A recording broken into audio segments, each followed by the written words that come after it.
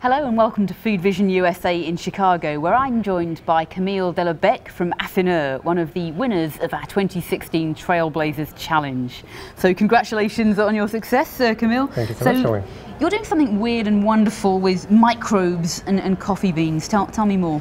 Yeah, so we're exploring the use of fermentations in coffee. So the idea is to bring a controlled fermentation step just before roasting to kind of like unleash new flavor for coffee, but also make it healthier, so more digestible and easier on the stomach, basically. So this is kind of fermented coffee, if you like, or double fermented coffee? Yeah, double fermented coffee, yeah. Okay, so you're starting off with these microbes, and where are you getting the microbes from? Are you finding them naturally occurring, or are you doing something weird to them? No, they are natural microbes. So the idea, we have like a very long story with fermented food, like 7,000 years, But the idea is now that we can start, picking those natural microbes that are going to do the fermentations and start bringing those fermentations at different step of the food chain, really.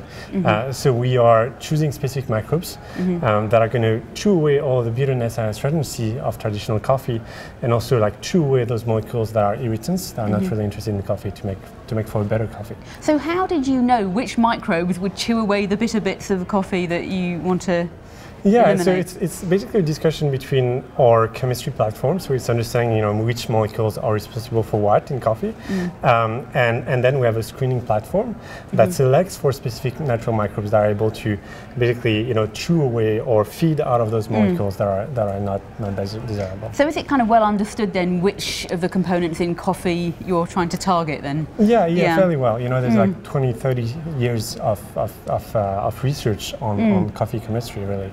So people do understand which molecules are responsible for what to some extent, but really, like the coffee industry right now doesn't have the tools to really get rid of them or to enrich in more interesting molecules. There's basically just sourcing and roasting. So what does your final product taste like? Is it just kind of smoother than regular coffee? Or? Yeah, it's smoother is an interesting word. We've had a lot of people that kind of compare it as a hybrid between a tea and a coffee, which is kind of interesting. But basically, we try to not standardize coffee, but just to kind of erase the not so interesting notes in coffee. So all of the bitterness and astringency that tends to be kind of overpowering all the more interesting notes, all the floral, all the chocolate notes. So the idea is not to standardize coffee, but kind of like shine a new light on each coffee terroirs by using those fermentations to kind of erase what's not interesting. So who do you see as the target consumer? Is this kind of the coffee aficionado, or is this people that maybe don't like coffee that much because of the bitterness? Yeah, we think that it's probably the former.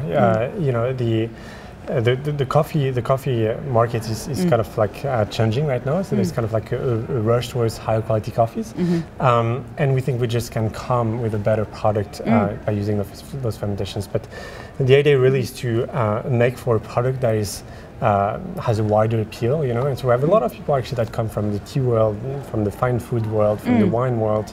So it's interesting to have those kinds. So this is really a gourmet kind of product, then. It is, and the idea is not to start there, but to stay there.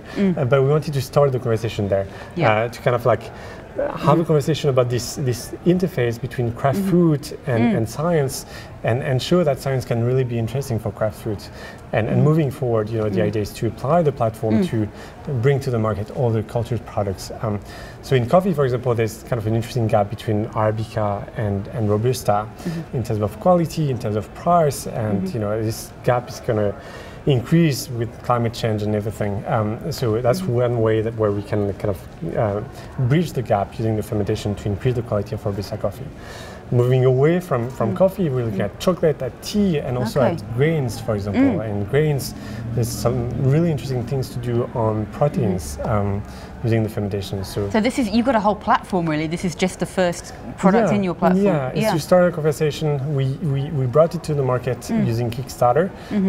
The idea was not to really hide behind the technology, but to put it at the forefront and have this conversation with the early adopters about what fermentation can do for for food. So how do you talk about it to consumers? Cultured coffee?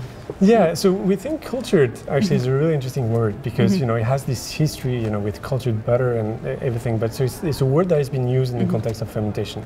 But it's also a word that is, you know, this connotation of like smartness and like intelligent food, and so yeah, so that's the word that we're using for now, and we hope to kind of almost build it as almost like a label for smart fermented foods. Okay, great. Well, congratulations on your success so far. Thanks very much. Thank you so much, Elaine. Pleasure.